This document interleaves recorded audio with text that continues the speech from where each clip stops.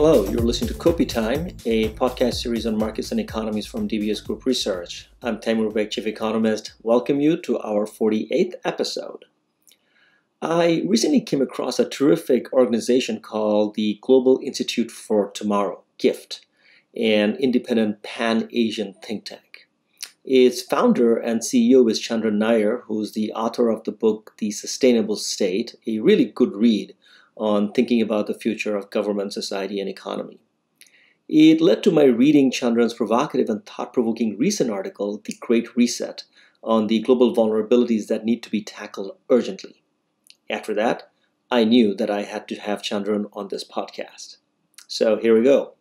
Chandran Nair, welcome to Kopi Time. Thank you. Thanks so much for the opportunity.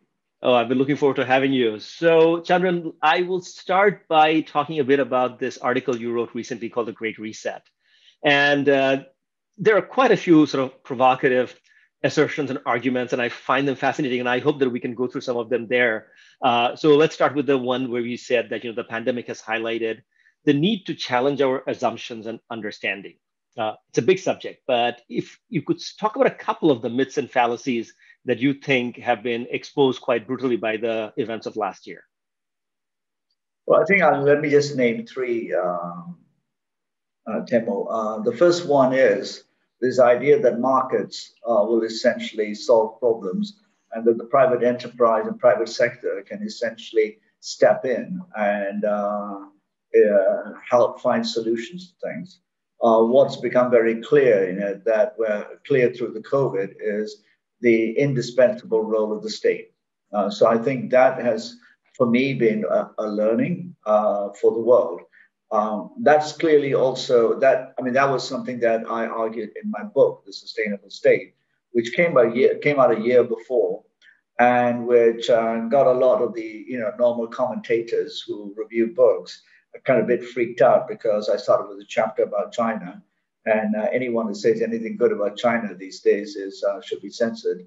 So the book didn't get that uptake from the usual channels, but the COVID it got the book a fair bit of attention because it reinforced the argument I was making that in the 21st century, we're so going to be challenged with existential threats like climate, pandemics, population peaking, what I call the overreach of technology, etc.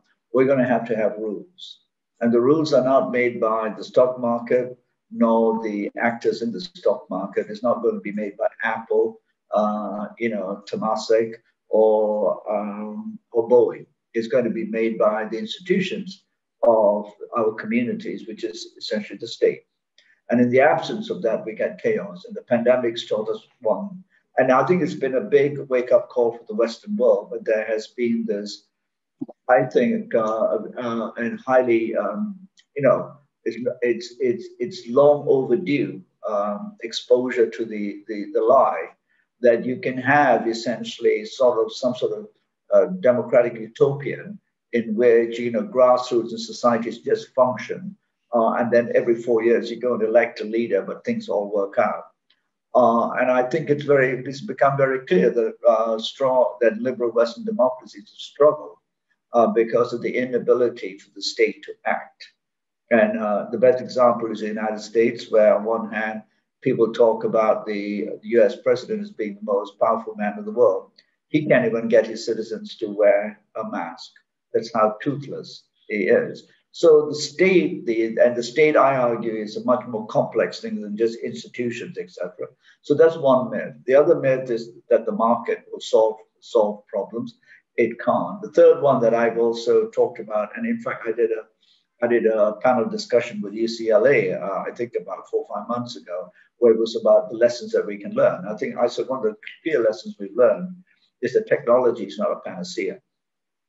And the plan is that the most important technology for essentially curbing or not curbing, but at least helping us cope was not an advanced bit of technology. It was essentially something that you put across your face, across your nose, nasal passage in your mouth. It's called a mask. And that simple thing. But very importantly, it required also societies to conform, which comes back to our rules, etc. The last thing I think I would say that this is exposed is also the vulnerability of globalized systems that have been overglorified for far too long. And one of the things I've been talking about is there's two things developing countries in particular need to be cognizant of from the pandemic. It's the real importance of food security and therefore, but dependent, but based on self-sufficiency as much as you can. So food self-sufficiency, grow your own food. Much of Southeast Asia, as you know, people eat 3 meals of rice a day in the Philippines, Indonesia, etc. And many of these countries are essentially not self-sufficient. The Philippines used to grow its own rice, it can't now. So Malaysia should be growing all its own rice, all its own vegetables, right? But we got into this whole realm of globalization, etc., supply chains, and people outsourced their security and their food sufficiency to essentially complex supply chains that essentially crumbled. And part of the next part is the whole health systems. Again, I'm a firm believer. I was speaking I was doing an address yesterday to the Global Alliance for Banking for Values. And I was saying that, those banks that were signed up to this high principled agenda should be focusing on investing in healthcare both at the preventative side. And on the preventative side is imagine a world in Southeast Asia in 25 years where every household will have potable water and every drop of water will be treated. Because if you come from a science and engineering and environmental engineering background, in an over-sanitized world, without sanitation, we are going to create a huge amount of problems about this. And again, in the midst of the crisis, I wrote a paper that was, well, not a paper, an article called The High Cost of Over-Sanitized World. At the moment, I come from an bioengineering background. Most of us don't know that at least 80% of all wastewater is probably not treated to the standards in Singapore or in Hong Kong. That creates a huge amount of risk. And that's where we need to be investing. So I think it's exposed all of these things that we didn't really understand. And I'm hoping that this will allow governments to understand where their priorities need to be. With smaller places like Singapore, wealthy, Hong Kong, wealthy, have been able to attend to. But as you know better than I do, that the world is actually made up of large countries, your home country, Bangladesh, etc., large populations to which we're going to be adding in the next, around the world over the next 30 years, 2.5 billion people. So that's for me the reality check we need to confront. So, absolutely, Chandran. I mean, we are been so fixated with airborne diseases for the last year or so, but the waterborne diseases can present even greater challenges and create even greater catastrophes around the world. One other myth that I've seen you write about, and I think it's related to the issue of markets not being a panacea, is you have written as a myth of corporate resiliency. Now, we see these all-powerful corporations around the world with billions of dollars of revenue and massive cash cushion. And it seems to me that there's this one narrative is that they are actually winners under all circumstances, that they capture regulation, they capture government interest, and they survive even if governments don't. So what do you mean by this myth of corporate resiliency? Well, the myth of corporate resilience, let's take the most basic one, 3 months into the pandemic, and companies that had boasted, hundreds of millions of dollars of billions of dollars of profits sustained over a decade could not pay wages. You and I would not run our family budgets that way. We would have enough in the kitty that come a rainy day, if I get hit by a bus or I'm unemployed and sacked, I've still got reserves. I think it's called savings to take care of those I'm responsible for. And all around the world, some of the largest companies needed bailouts or needed somehow the government to pump money into the system which, as you know much better than I do, the mechanics of, essentially landed in financial markets, enriching stock markets, etc.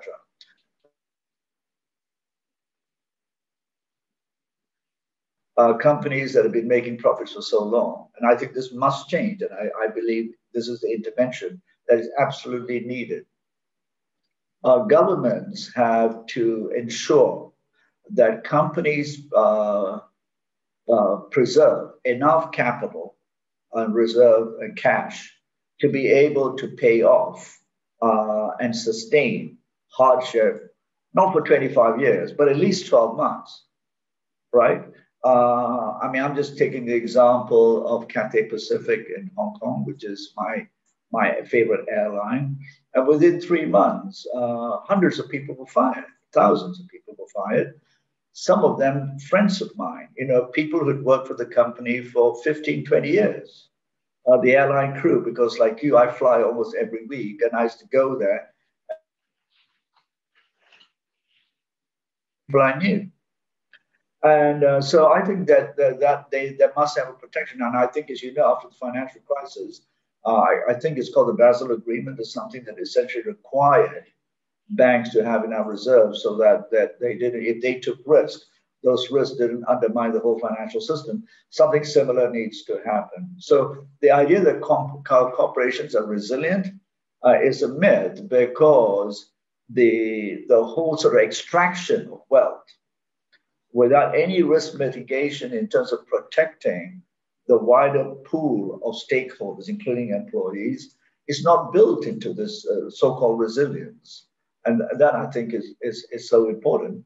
And companies need to be, checked on that. And I can go into other areas, but the resilience side is the government should not be then having to bail them out. And bailing them out is, taxpayers' dollars again. Right. So if we have needed two and where large did all that money go? Go ahead. Sorry.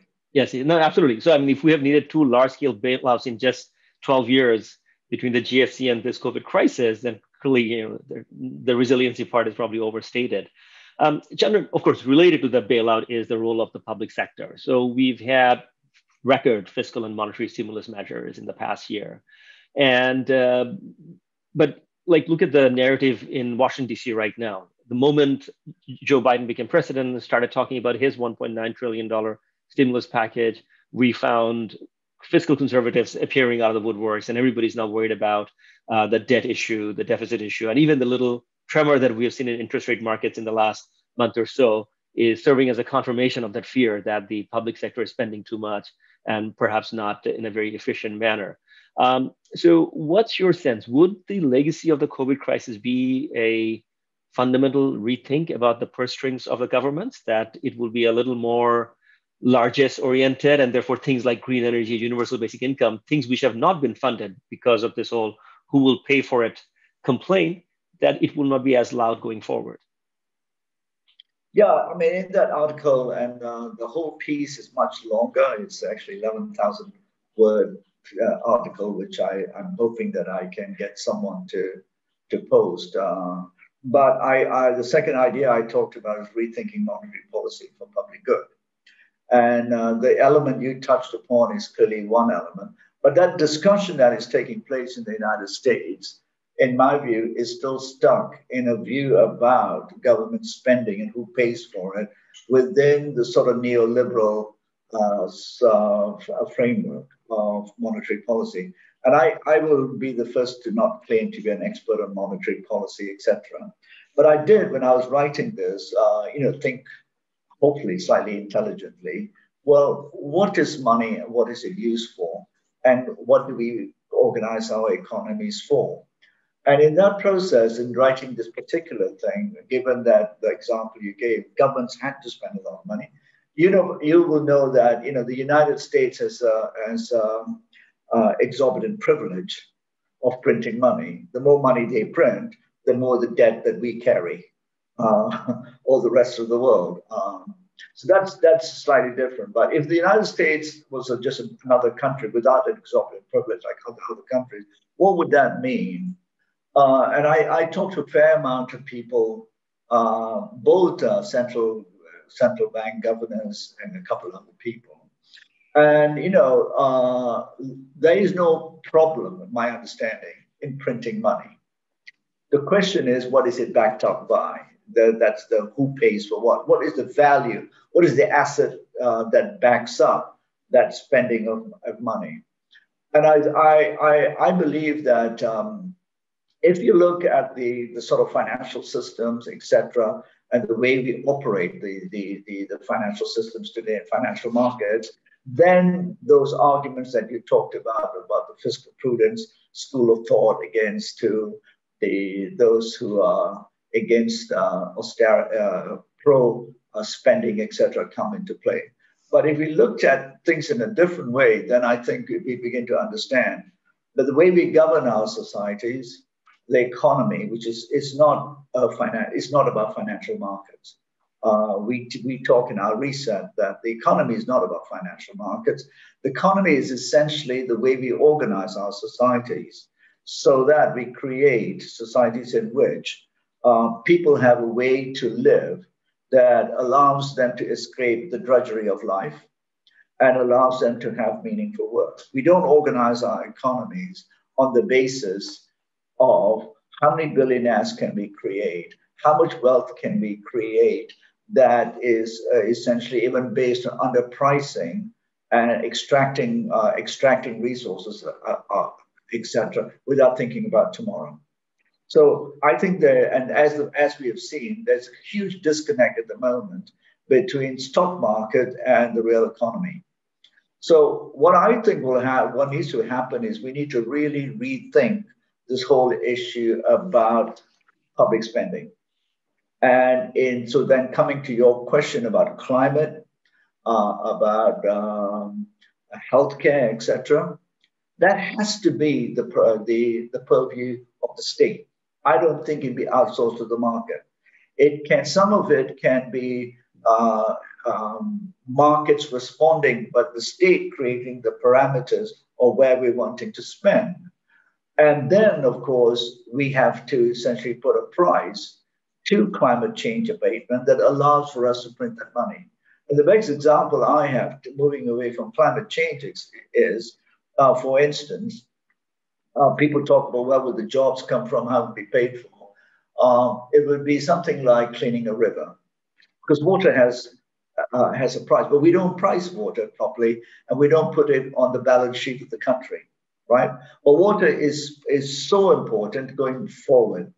So if the state printed money, I'm going to take Malaysia as an example, and printed money that created 100,000 jobs to essentially monitor, protect, clean, and preserve all the freshwater water systems and get them from 80% polluted to essentially, 80% unpolluted, that would be say a 30-year project, right? The state will then be able to essentially, I believe, print money, create those jobs, etc., if needed. Some of it that would come back to the normal economy, but the paying for it is backed by essentially the asset, which is 80% freshwater supplies have been protected. And the same with reforestation, vegetation, etc. In a way, that's how the Chinese government operates. They print a lot of money to do these sorts of things. So I'm hoping, and I'm no expert, but that the ability of the state, and clearly it has to be responsible, to spend money to protect public and common goods will be essentially backed up by the value of those assets, the public good assets that the state has protected and provided money for, rather than printing money within the current neoliberal economic system, which eventually, and I'm not speaking as some lefty, lands up in financial markets through the same channels, which has created all the sort of mistrust about how markets are stacked against the rich and the poor and all of that. So that, but just to finish off that, Timo, there's a huge body of work that's going on around this, which you will, but it's not in the mainstream. And I think our job is to bring it into the mainstream. And at GIFT, we've just started doing some leadership programs with the central bank here in Malaysia to say, what do you do, or how can we get the central bank to start putting a value to natural capital? in ways that therefore allow the financial institutions of the country to back those things up and steer away from any lending, etc., investments that essentially depreciate natural capital. There's a ton of work to be done. And just last week I heard Singapore Temasek has now said climate change. The new CEO is a chairman or CEO, I think, CEO was coming. CEO said climate change is going to be the number one priority. And 3 months ago, I believe the Singapore government said we're going to reduce their food dependency by 30%, by 30% or something like that, right? I've been trying to say this to the Hong Kong government. And then you can print money to create that because the assets backing that up, and the social asset value increases. We have to find new ways to essentially, I suppose, monetize that in the ways that it could on the national balance sheet. I hope I'm making sense to the banker. No, absolutely. So, Chandran, I mean, for me, what you say does not sound heretical at all, because at the end of the day, as far as I'm concerned, you're talking about better pricing or the true pricing of assets that we just don't value right now. And that is fully within the framework of conventional economic analysis. We just have been negligent of not pricing it correctly. And in your book, Sustainable State, you talk about this true cost accounting of wide range of businesses, where if you took into account all the negative externalities, those businesses should not be operating. To me, that is basically getting capitalism right, not like, reinventing capitalism to some extent. And I suppose even the area of efficiency of its spending or the quality of spending, I think, it is not something that would be shocking for somebody sitting in Washington, D.C. in the IMF or the World Bank either. Sort of they have been advocating, maybe not loud enough and not effectively enough, but they've also been talking about, there's a quantity of spending and a quality of spending. And when you are spending on green initiatives, on sustainable jobs, how can anybody question the quality of that spending? So your points are very well taken. But that immediately takes me to this other issue, which is, I think in the literature, people talk about it as a degrowth policy, that, we simply cannot continue with the current paradigm of growth, which is largely around material consumption of ever increasing order. And if India and China's per capita consumption were to reach the level of the US, there would be nothing left in this world. So I take it, reading your writings, that you are part of that group. I think you believe in what you call reimagining growth. So walk us through that a little bit. Right. So as you said, you framed it very well. For anyone listening, the simple law of physics is that if 6 billion Asians in 2050, which is what the population in Asia will be, consumed like the average European or American, basically game over. So this is not ideology. This is just basically the laws of entropy and the scientific data. Then the question, though, is, but as I said earlier, we need economies, and I don't mean economies in the traditional sense of, traditional economic theories, but we need economies that allow societies to essentially escape the drudgery of the human condition, if not provided with the basic amenities, right? And in my view, these would be essentially, in the 21st century, would be food, safe and secure. The Safe and Secure is a book in itself, but, don't have time to go into this. That's a very complex interrelationship in many ways between land use, the way we use technology, water, healthcare, all that.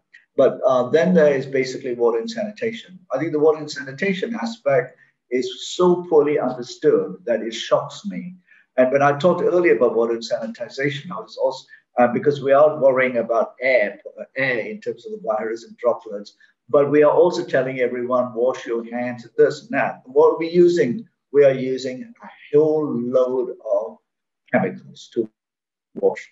Even people with proper toilets are using a ton of chemicals. Guess where all of that goes? And then we're spraying everything at the moment in the hope we're killing every bug. Guess where all of that goes? That basically goes to the waterway. So water and sanitation is going to be very important. Then I talk about minimum energy use. People need that.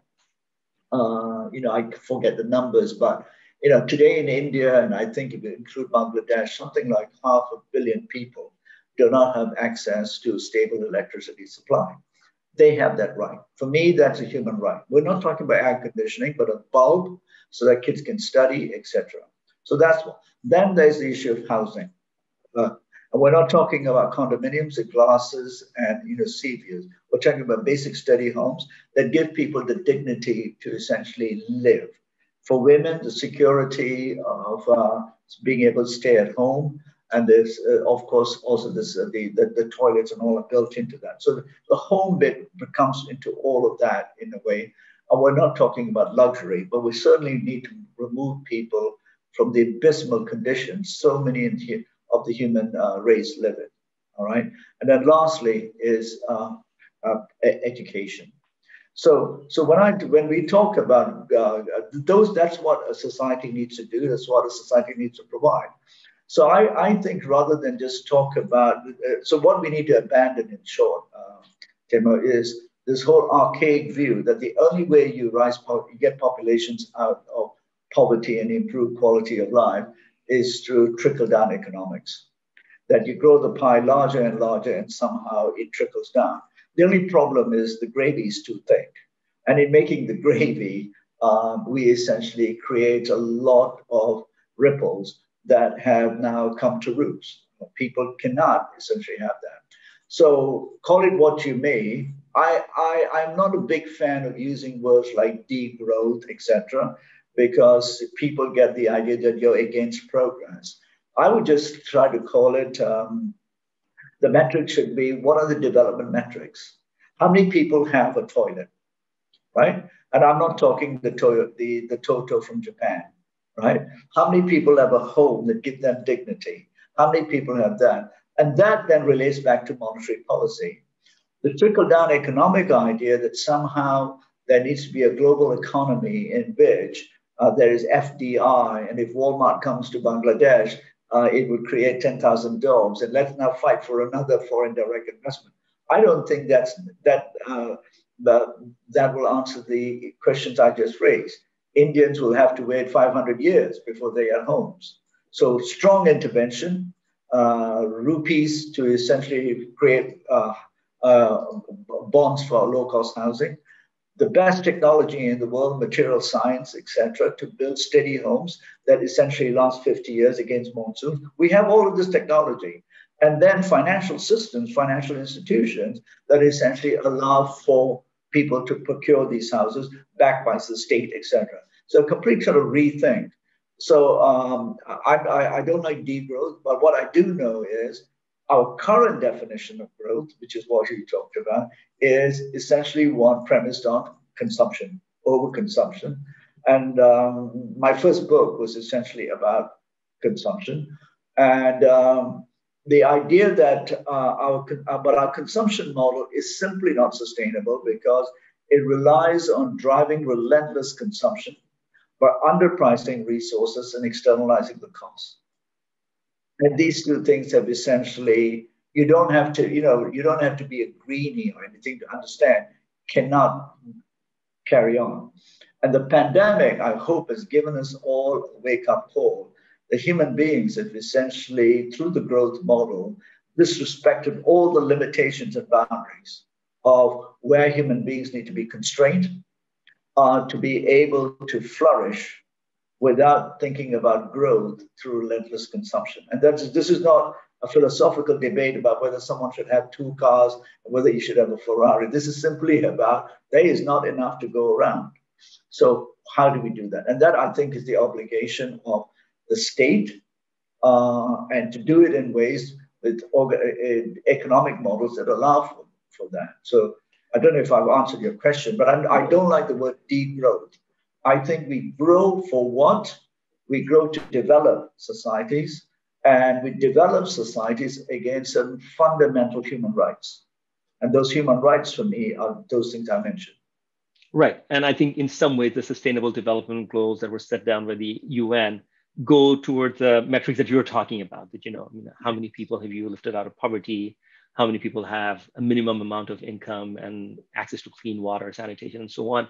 But Chandran, even as recently as last year, I spoke with activists in the United States whose focus was about clean energy, but not conservation, whose focus was on the next electric vehicle coming so that everybody can still have two cars, but two EVs, but not that, one car could be enough if you had a decent public infrastructure. So, and related to that is this almost like magical belief that technology will save the day, that we will harvest clean energy from the sun and hydrogen, and we can drive as much as we want.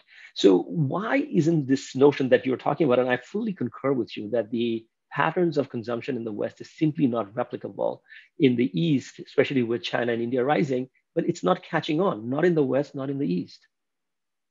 Well, the reason is I've argued this in my first book, and this is also political. If you've been brought up in an advanced economy, and even if you're a young person, and the car is part and parcel of how the world operates, we don't know any better. I always tell people that those of us who are privileged enough, we think the flush toilet came with Jesus Christ or Muhammad or something, whatever religion, but it didn't, right? So those of us who don't know this have no idea.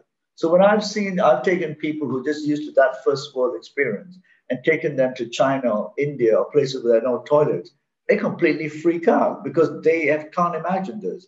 So you've hit on something which is very important, which is in the Western world, where people have had so much, the answer to every problem is technology, because to go into the other area of the discussion, which is restraint, which is you can't have, is impossible to imagine. So the COVID has, for the rest of us, and therefore I feel, made clear the argument in my book. In the Western world, the ability to sacrifice is not possible, even amongst liberals, because the notion is we are free souls. We do what we can. And it's so deeply rooted that the idea that I have to sacrifice something is impossible.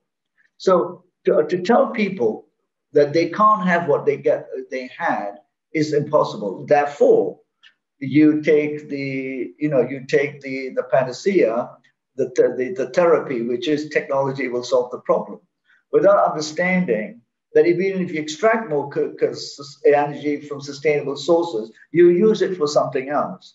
That energy itself, your ability to use it, creates other externalities, right? People don't understand. So I'm always very, disappointed by even so-called experts I know who just think renewable energy is the solution. No, it's what we use that energy for. If we continue along the extractive mode, we'll destroy everything.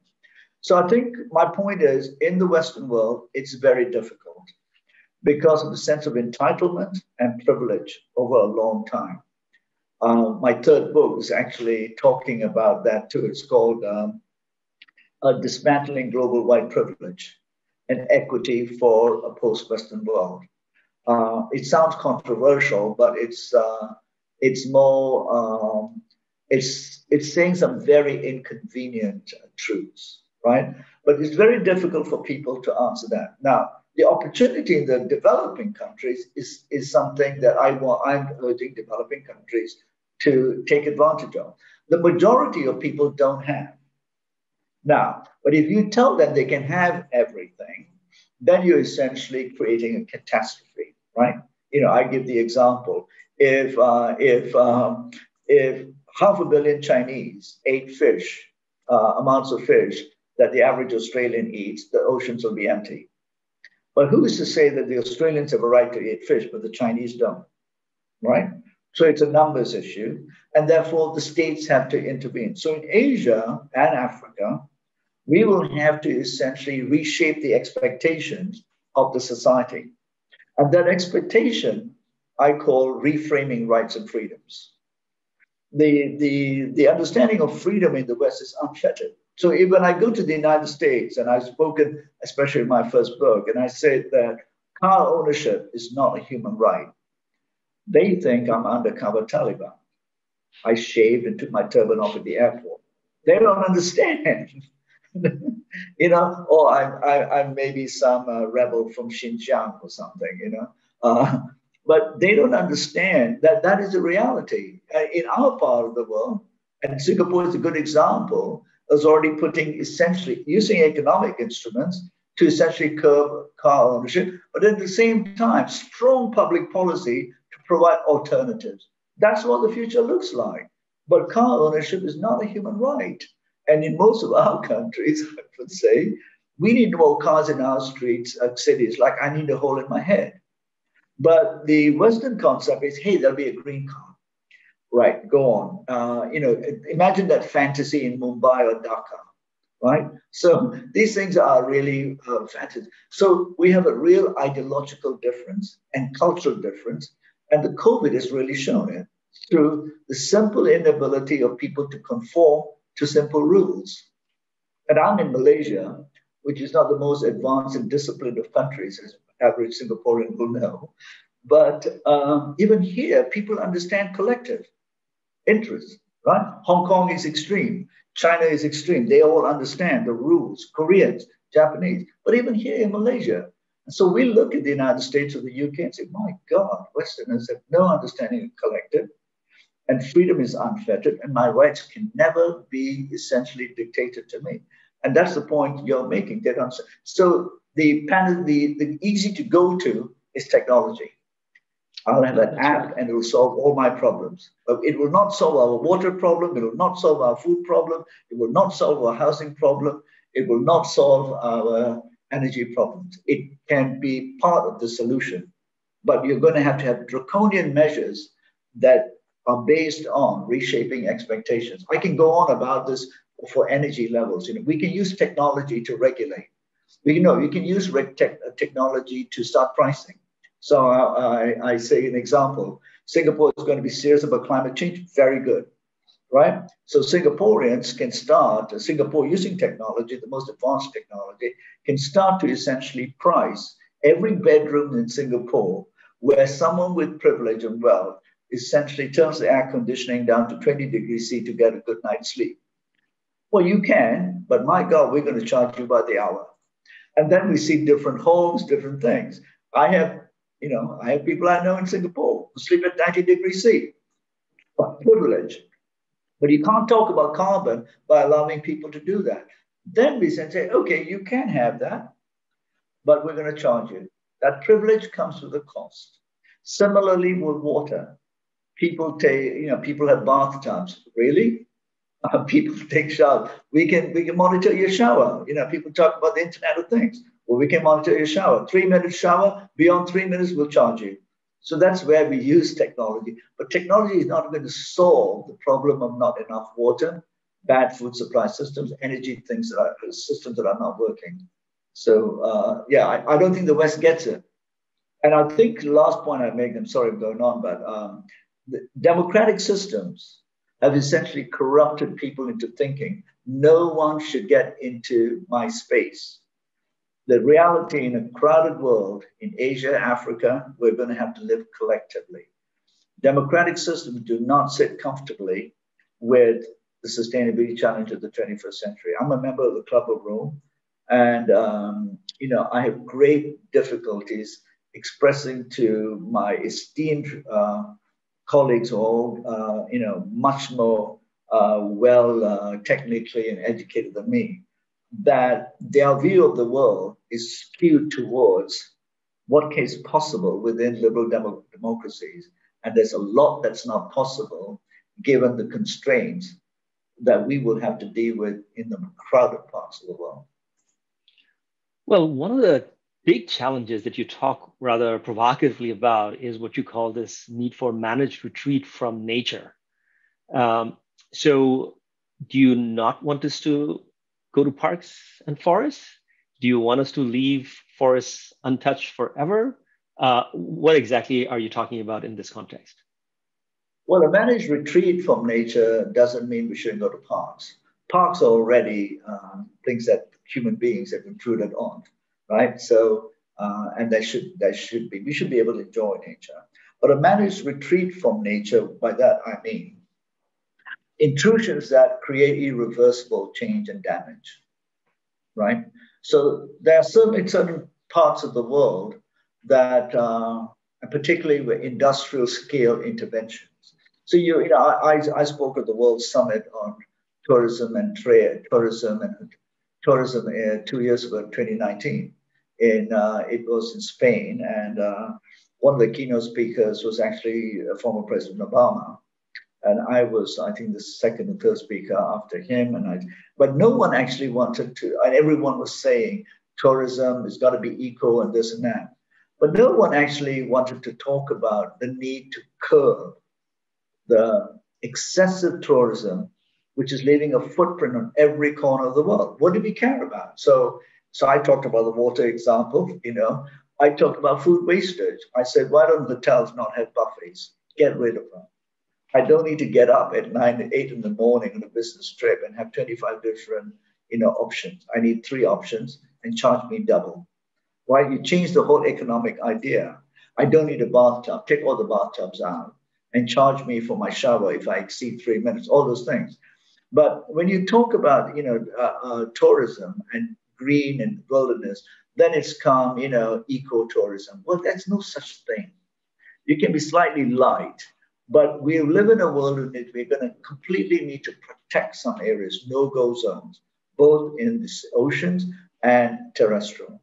So yes, go to parks, etc. But certain areas are too precious. We're going to have them very restricted to human intervention.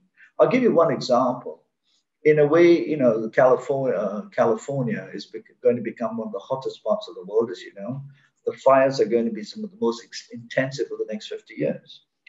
I've been saying for many years, because always people think about this and they think of somewhere in Brazil or, the tropics, virgin forests, etc. But nature is all over. And to give an example, I said, with the forest fires, the US government is going to have to restrict people from intruding on that beautiful natural landscape. Because once they go in, they take all the other stuff and therefore increases the risk of fire. That's what's happened, right? Rich people said, hey, I'm going to have another holiday home in that lonely place away from everybody else. They build that road and then 10 of their friends come. And before you know it, there's a little enclave there and it's increased all the fire risk. That's human intervention into nature. So governments need to get in there and say no. But last year, I heard that the California government is already thinking about that. So parks, of course, but managed, and a proper pay for it. Now that, of course, does leave us open to the charge that only the rich will be able to visit. But there are many ways to kind of look at these things in different ways. But my main point was we have to essentially say there are no-go zones. No, we can't just continue to intrude all the time in the name of development. Chandran, you began this conversation by saying that if you talk constructively about China, people already look at you with suspicion, but I'm going to put you in that corner anyway. Sure. Without sort of China's active participation on the climate change agenda, we basically have no hope. I mean, they're so large and their footprint is so big. Are they serious, and are they really walking the talk on sustainability? So I go back to this a long time. So I remember 25 years ago speaking to the person who was, until a few years ago, China's chief negotiator on climate change. He was at that time the director of the environmental agency, Xie Shenhua. And I had absolutely no doubt that the Chinese are very serious. Now, 25 years ago, and that's also a very interesting thing about misrepresentation, that because people can't read Chinese, the Chinese statements, they think the Chinese don't care. I think this is extremely arrogant and almost xenophobic, particularly in the Western media. So 25 years ago, the Chinese view was a bit more like India. While these Western countries are now trying to curb our growth by suggesting that we need to put all these measures in place, reduce our per capita carbon emissions, etc. That changed dramatically 10 years ago. They said, my God, if we don't do this, we go down too, right? Then the question was, how do you tame the beast? There's on one hand the other beast of pursuing economic growth, a country that was so poor. And they opened that up, signed up to the WTO. And for the first time, hundreds of millions of Chinese began to see the benefits of a more liberalized economy and the benefits of globalization. How do you tame that? That's going to be difficult. But at the same time, they realize if they don't do something, it is going to be catastrophic. So my view is China is extremely serious, and anyone who's in the game understands that in the data, China is taking incredibly important steps with this regard. Now, one thing the point I make is to do all of this, you need what I call the ability to make policy quickly, right? And you need to have long-term visions. The Chinese system, leave aside whether you agree with what you want to call it, but the Chinese system is able to essentially make 25-year plans, see them through, and mobilize the entire resources of the country to focus on an agenda. Democratic systems are unable to do that. And so closer to home, India is going to be one of the most vulnerable. India is going to have a larger population than China in 30 years. Can India's democratic system do this? I very much doubt it. So therein lies the other very difficult conundrum we have. So to your question, China is absolutely committed, in my view. Will it be easy? No, because the economic beast was unleashed at the same time. They're going to have to bring it all down. Do they have the tools? Yes, because they do have a different culture, civilizational attitude, and they do have the tools, which in the West is seen as oppressive. In the Chinese system, it's seen as putting collective interests ahead of individual rights and making sacrifices. So, you're not putting me in the spot. I talk about it very much. It's very much part of my argument. But because I mentioned China as an example, people get all hot under the collar. But in a way, Singapore has done that too. I remember the Singapore. Singapore basically is a state that is able to bring its citizens along long-term visions. It's able to say, hey, we need to do this. So when I look at Singapore's vision, like, I'm in Hong Kong, much of the turmoil of the last year or so has been about the disenfranchisement of young people, although it's been couched in other terms and people have used political unease as part of the vehicle, etc. But the basic problem is essentially a capitalist system in Hong Kong, which is designed and operated by the Brits, that essentially commoditized land and privatized it, which does not allow young people now to have a future. In Singapore, on the other hand, what did the government do? It had a long-term vision under Lee Kuan Yew, and he said, the first thing you do is make sure people have, the point I made earlier, away from the drudgery of life, which is a shelter, which is decent and gives them dignity. And once you do that, then you can start shaping expectations. Then you create meritocracy, you create competent government, you have complete zero tolerance for corruption, and then the population can come with you with long-term visions. And so that's the same in China, actually, in many ways. But it's a much bigger country. Singapore would be a medium-sized city in China. Imagine the challenges of governing that. No, I fully appreciate that. Chandran, you talked about China, you talked about Singapore. In between our bunch of ASEAN countries stretching from Myanmar all the way to Vietnam, and then around us we have Malaysia, Indonesia. How is South Asia and sustainability and the sort of thing that you're talking about, are they catching the zeitgeist of politics and social dialogue? Are we seeing some things to be hopeful about? You mean in Southeast Asia? Yeah. Yeah. I never want to say I'm not hopeful.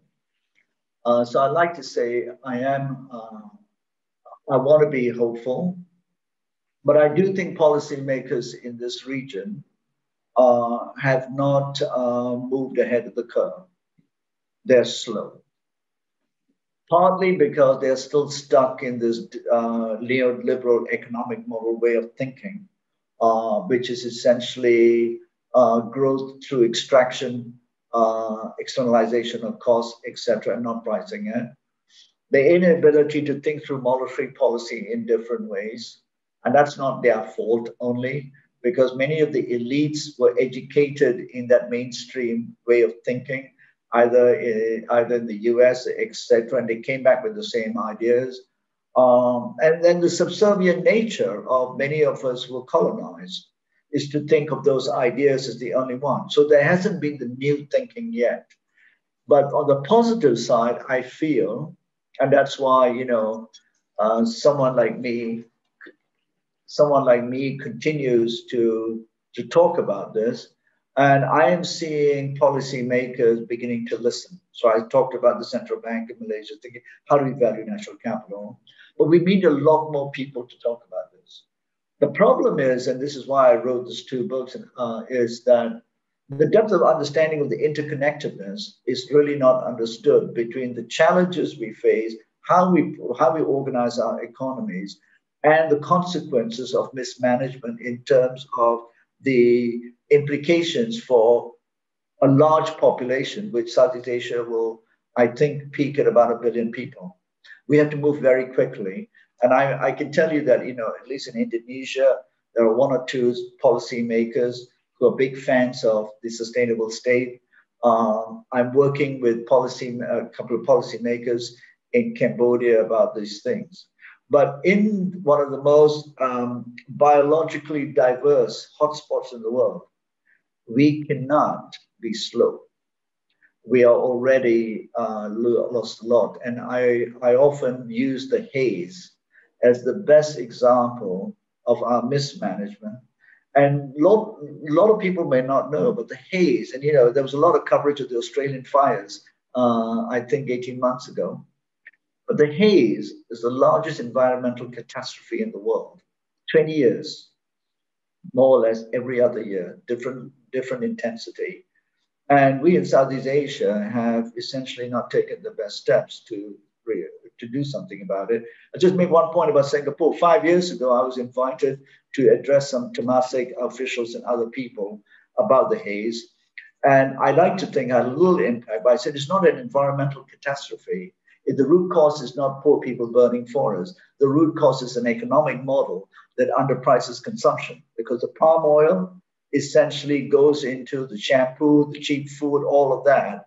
And therefore shampoo today is almost, so cheap. So it's our ability to continue to create goods and services that are so underpriced, but the true cost, the asset base, is not priced into it.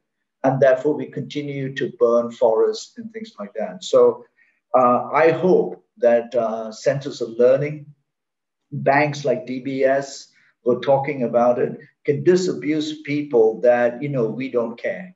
We have to care, and we have to. And the other point I want to make is we can't just have middle class people talking about this and say, "Oh, my children care." I know the amount of times I meet people who say, "Oh, my children care." I say, "Who cares about that really?" What we need to care about is policymakers at the highest levels in our government acting on these things with strong policies. At the same time, addressing the poverty alleviation issues, etc. That thinking is what I'm hoping that will permeate far and deep into the region. And we must act very quickly, every day of the week. No, that urgency is fully warranted. Chandran, I look forward to your forthcoming articles and also wish you good luck in your third book. And I hope that your wise and insightful words, both spoken and written, find resonance or continue to find resonance far and wide. It's been a pleasure to have you on Kopi Time, Chandran. Thank you so much. Thanks to our listeners too. Kopi Time was produced by Martin Taki. Daisy Sharma and Violet Lee provided additional assistance. It is for information only and does not represent any trade recommendations. All 48 episodes of Kopi Time are available on YouTube and on all major podcast platforms, including Apple, Google, and Spotify. As for our research publications, webinars, and live streams, you can find them all by Googling DBS Research Library. Have a great day.